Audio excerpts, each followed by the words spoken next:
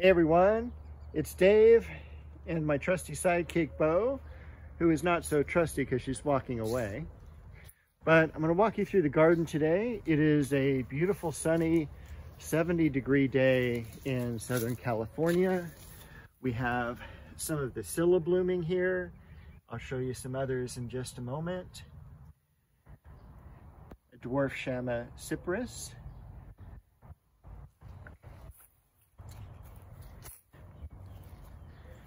We did have more rain this week. What a surprise. We have some beautiful buds coming up on the Cecile Brunner rose. So that'll be in bloom in the next couple weeks. I did see some aphids though. In fact, I don't know if I can zoom in super close, but there's some aphids on some of the buds. I usually don't do anything for control of those insects. Generally, if you just hose them off with water, that gets rid of most of the issues. And everything here is, really spaced well enough to where it's not an issue with aphids. Bay tree's looking beautiful. And look at how well the apricot has leafed out in just the past week.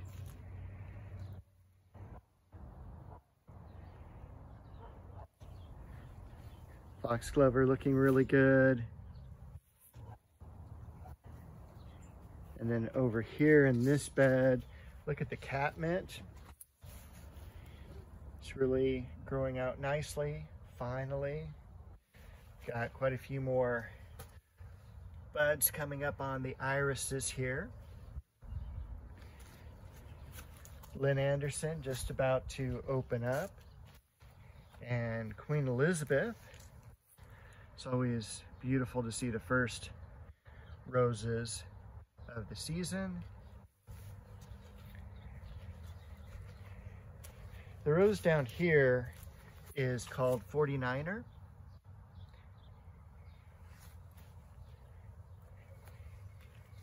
And then we saw this one as well last week. This is Duet.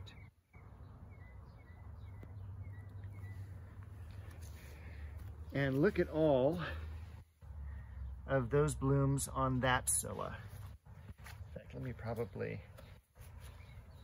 so the sun's not glaring on them. There we go. Look at all those blooms. And this is such an easy bulb to grow, and it comes back year after year after year. We've got the dwarf Mugo pine and the Leonotis behind it.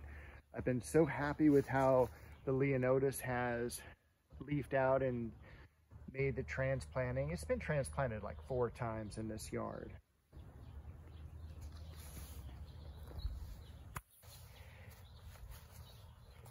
We've also got the almond bush here, which I picked up last fall, and super fragrant flowers, very kind of heliotrope smell, that old-fashioned kind of almost like a violet type of deal. The sweet pea bush with Bo walking by it has done incredible as far as blooms go. And also another plant that's done incredible is that Scaeviola. And the Scaeviola is, just something I put in just for a little bit of color, something else to kind of fill in this area. It's just incredible amount of blooms. I put in these 3 lavenders. These are a dwarf lavender, so only about 8 or 9 inches in height. Also another dwarf conifer in the back. Still waiting for the mock orange to leaf out. But what I did see last week, as I move around here, is some blooms on the crabapple. And again, probably not focusing too well because of the glare, but I was excited to see that because you can kind of see all the stems are finally leafing out. I was really worried, but it was all for naught because it's doing great. Look at the larkspur growing up. And again, you saw these planted just a few weeks ago.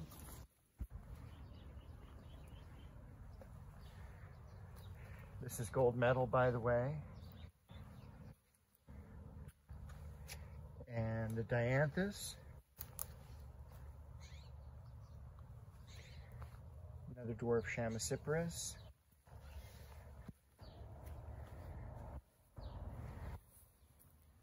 Planted the fuchsia back here. This is Voodoo.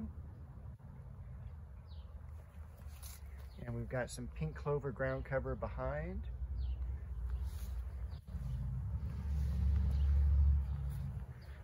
Got some bacopa around the tree there. The new rose, Princess Caroline de Monaco. We've got some more delphiniums in the back there. It's where I put the Dunes Valley thyme, carnation, and also behind the rock I put, now that's in the shade, but there's some stonecrop sedum back there. Here's the row of Scilla. And again, all of these probably started from a dozen bulbs, maybe 20.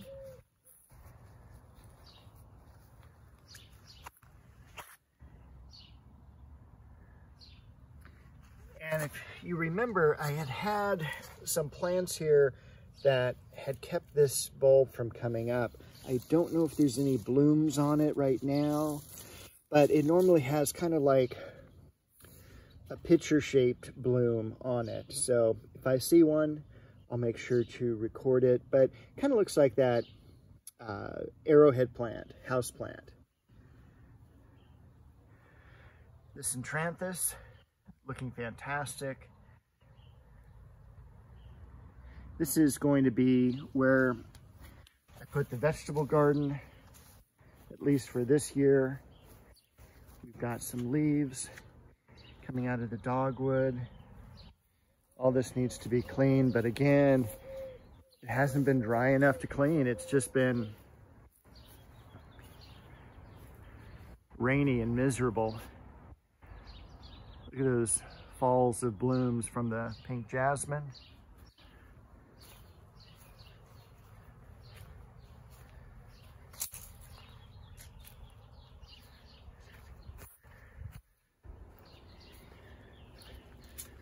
So if you remember, I just bought this a couple weeks ago. That leafed out super quick. And even here, there's still a couple blooms on the quince. Some plants that I desperately need to get into the ground.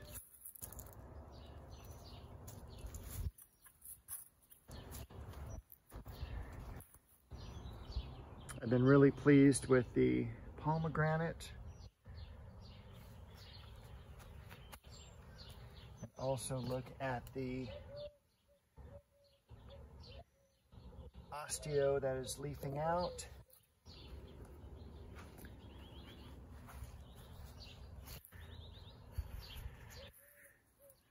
This columbine has some buds on it. Those will be open shortly. Variegated Alstroemeria, red vein chard,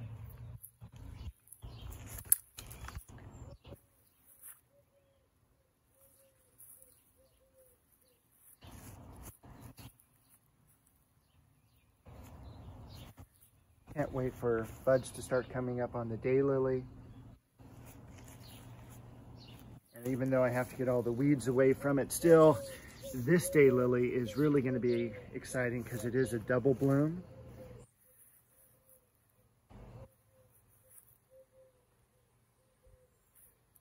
Now I did, of course, start on a new project, and that is, if I can get my shadow out of the way, this area here, which I dug down about 5 inches or so and leveled it off.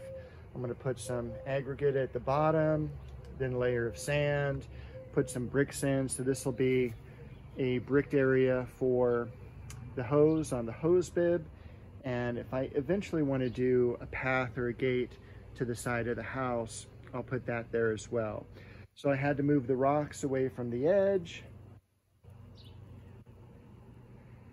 And I'll hopefully show you a completed work of this next week.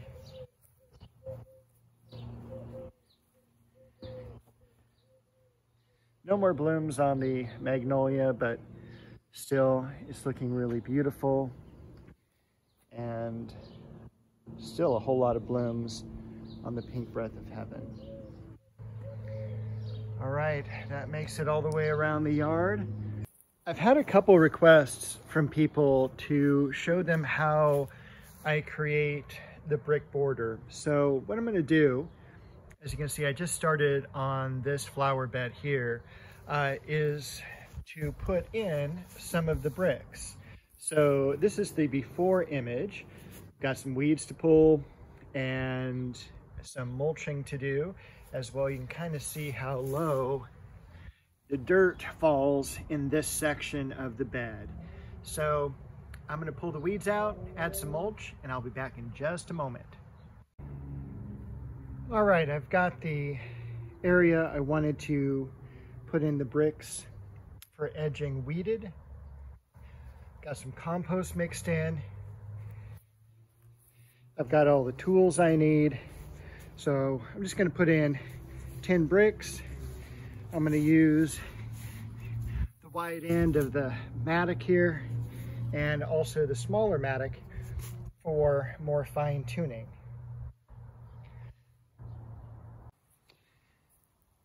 All right, so I have dug my trench. And I used the mattock, and now I'm going to put in some of the bricks.